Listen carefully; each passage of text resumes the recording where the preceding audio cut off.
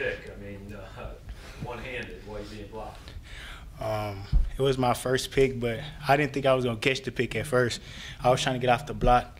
He kind of had me caged, and then when the ball bounced off my arm, I got free, and I felt like I could catch the ball, and I caught it. So it was some unbelievable stuff that I did.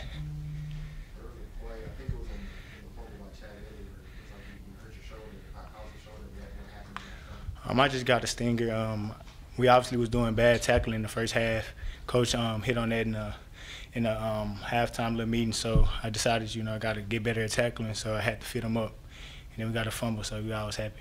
And can you take me through the emotions of being able to make that interception today after such a long journey back from injury? My mom and them is actually here, and they was in the stands, so it was like a lot going on. The first thing I thought about was my mom, and I went to the end zone and, thank God for me being here and having this opportunity to give my brothers. And I'm just happy I can capitalize. I should have had two, but it happens.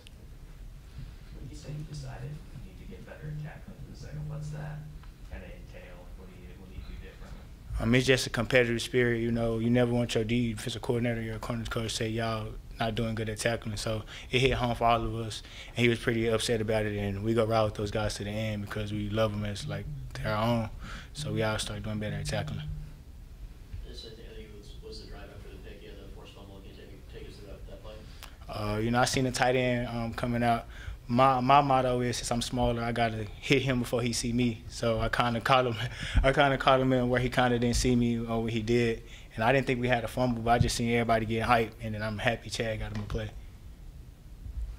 Ennis, where do you feel like this team is, heading into SEC play? We very raw. We finding out what we can do as we playing. This week of preparation got to be big for us because, we finna go into Auburn. That's a tough environment. SEC players, what we all came to the SEC for, to play versus people who we feel closer to the next level. But we're just going to keep getting better and everything, just take it day by day. When you guys get a stop on defense and force a punt and you see Luther return it, is that like an extra reward for what you guys did on defense? Yeah, I was on the field as well, because I'm a gunner. Yeah. So I was just happy. I was like, please pick it up because I already had the edge set if he picked it up. He made a veteran move as a rookie and picked it up, and he got missing. And I'm just happy because when I was running down the field, I noticed everybody was straining to get an extra block for him. And we happy that he got it because, that's what he's known for. And can you talk about the importance of the gunner and how valuable it can be on punt return, especially on Luther's touchdown? The whole right side of the field was wide open. That was a good part to, I think, you guys get down fast enough. It was great coaching by Coach Link and Coach Loop as the returners coaches because they give them the one bounce rule, but they also don't want the ball to go past you because it's creating negative field position for the offense. So Luther made a smart move by standing there and being patient, and he looked up before he took it to see if he had enough space to field it. And after that, it was just him making the play. But as a gunner, we just trying to buy him time because he's an athlete back there.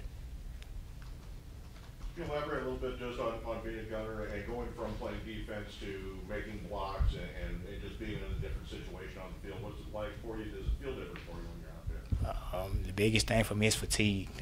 Obviously, you're getting a stop on the defense, and when you think you can run off the field and get a break, you still got to be out there for special teams. But special teams is our DNA. It got to be our DNA. We've been messing up on it, so I'm up for the challenge, and I just want to get better in the special teams. Dennis, I know it's only been you're a quarter of the way through the season. You haven't really started SEC play yet, but if you were writing like a self-report card about you, how would you assess your performance thus far through 3 games? I would assess myself. I'm hard on myself, but I assess myself as I be in position sometimes, and sometimes we play a certain coverage, so it might look like I'm in position on this man, but it's not me. But I don't look at it like that. I'm just want us all to be good and eat together. It's like I say, the camera catch you in a glimpse and people think it's you and it may be not. But as long as like we said, we all we got. So do anything for this team. No matter how bad I look or anything, I got them. Talking about your road to recovery, how have supporters like your mom and your family been such a vital part in that? Because you mentioned them as soon as you said they helped with your recovery.